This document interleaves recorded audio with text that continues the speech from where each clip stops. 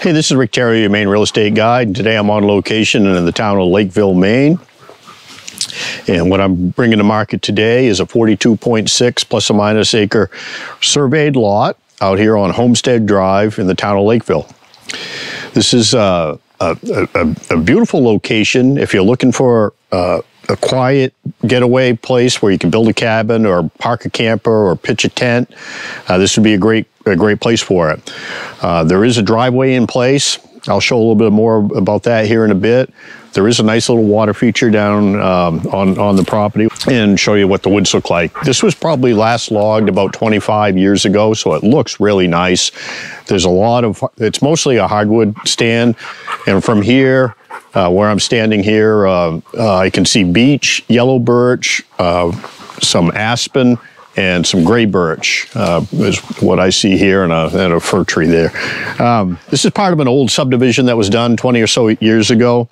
And I've had a couple of questions on this lot regarding how built up it is, because I've used the word subdivision. Well, subdivision is when you carve up land and subdivide it into smaller parcels. So all of the lots out here have a minimum lot size of 40 acres, which means you can't further subdivide this lot. It's 42.6 acres, so you cannot split it. And so the minimum lot size is 40 acres. And that's the same for the lots that abut this, for all the neighbors. Mostly, they're just wooded lots. There are very few people out here that have built camps at this point.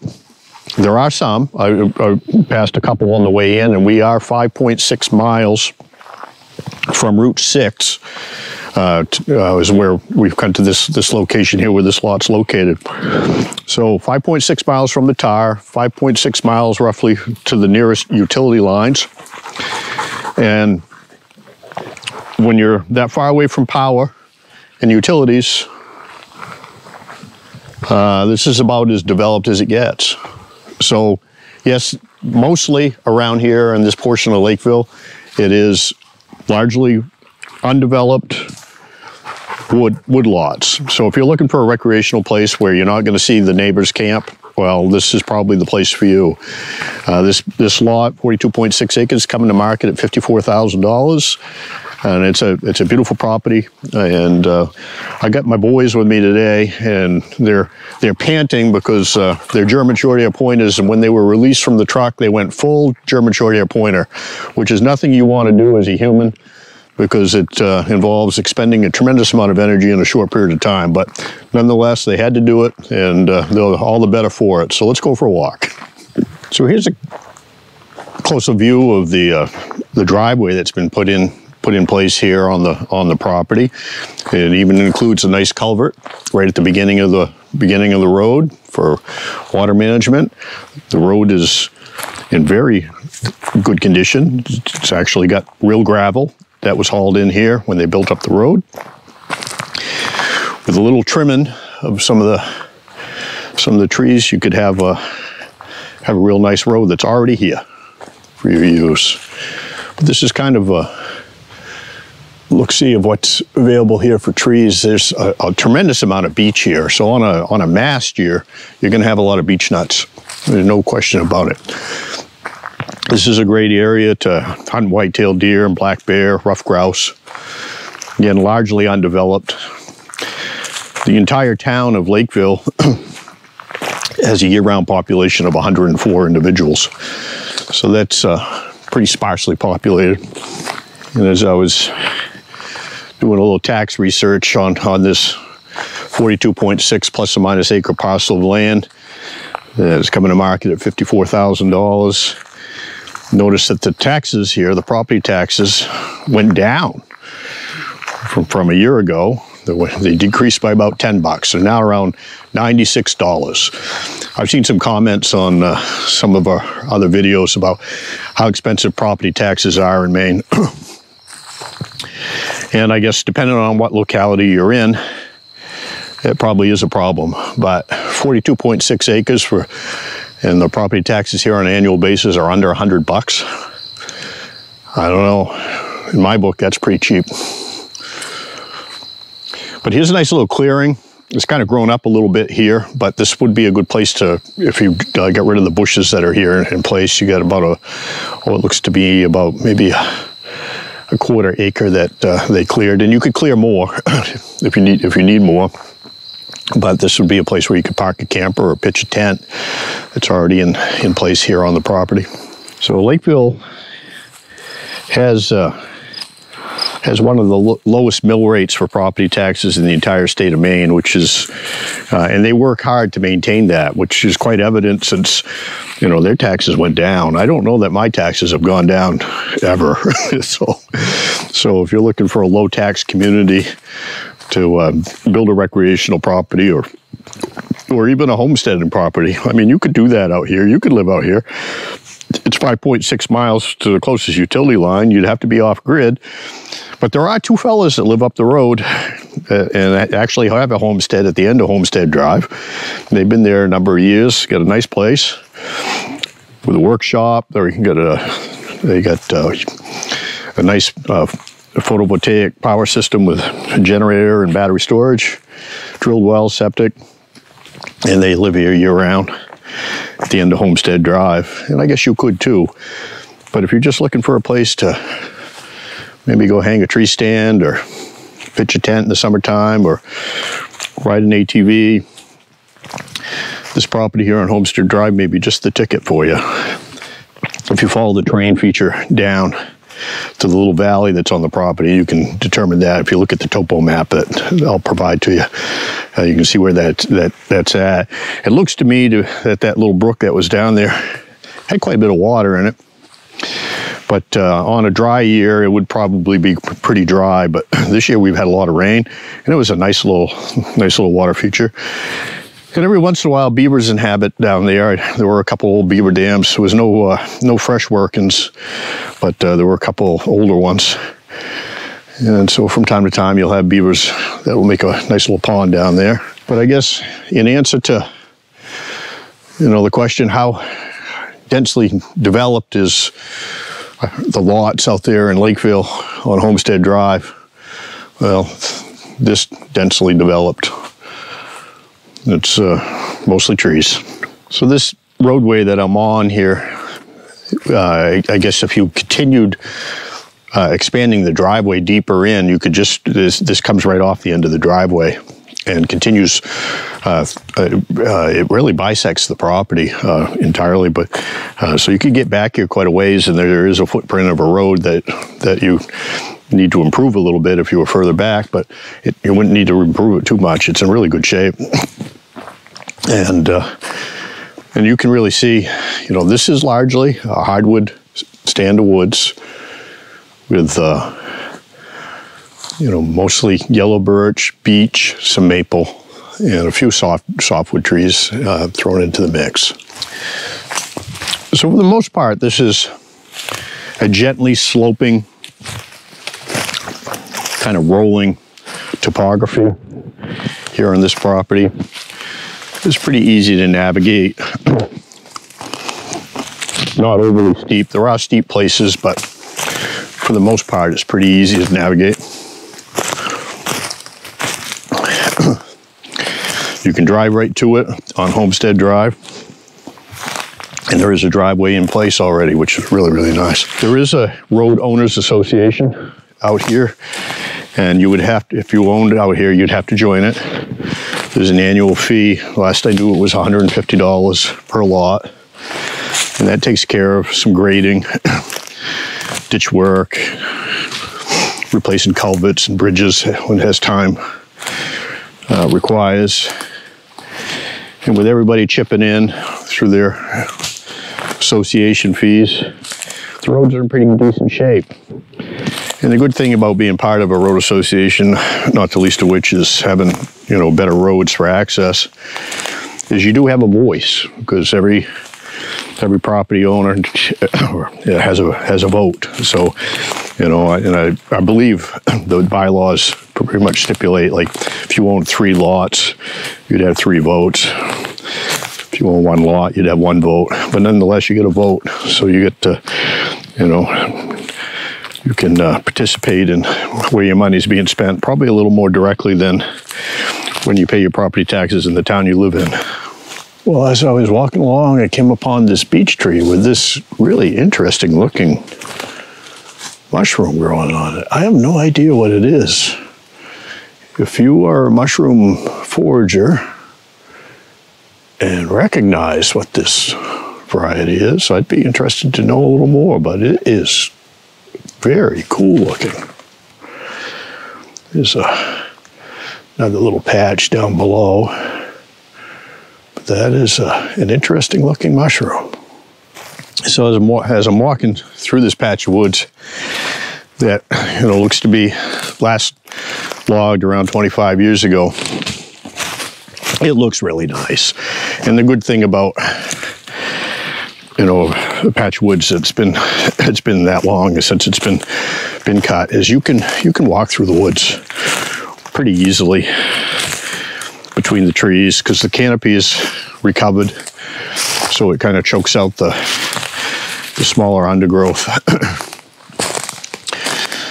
So being able to go for just a walk off the trail through the woods is easily accomplished without having to carry a machete with you. In our part of the world, up here in central and northern Maine, pretty much the preferred wood species for wood heat would be beech, which there are a tremendous amount. This is beech right here. We don't have a lot of oak in our world up this way. There's some along the rivers and a few ridge tops, but predominantly beech and maple and birches make up our hardwood species. Beech doesn't really have any commercial applications for the most part, but it makes great firewood. And it does produce a mass crop. Usually every other year is a mast year. I believe this year in most parts of the state will be beech nuts. I know there are a lot of beech nuts on the trees at my house. But as you walk through the woods, you can see where the logging trails were when they cut this, back 25 years ago. Like I'm standing on one right here. It's got a few small stems coming up through the middle of it now, but you can still make out where the trail was. This is a cool little spot here in Lakeville on lot 12 that I just stumbled upon, walking the property, taking photos and absorbing all the benefits and features of the lot. And I found this nice rock outcropping that is about, at the top of it's about 30 feet above where I'm standing down here. And that would be a great natural blind if you're a deer hunter. You could be situated right on top of that outcropping, maybe trim a few trees. Down here where I'm standing in the leaves, it's all deer tracks down here through the leaves, and you can kind of make out right here in this general area kind of a game trail that really follows the base of that rise in elevation where the deer are picking their way along. And then there's an old woods road right there where it brightens up in the screenshot. That would be an ideal location. The wind's perfect here. It would be right in your face if you were situated up top. You bring just a nice little chair, make yourself a little simple blind. That's a great place to sit and wait.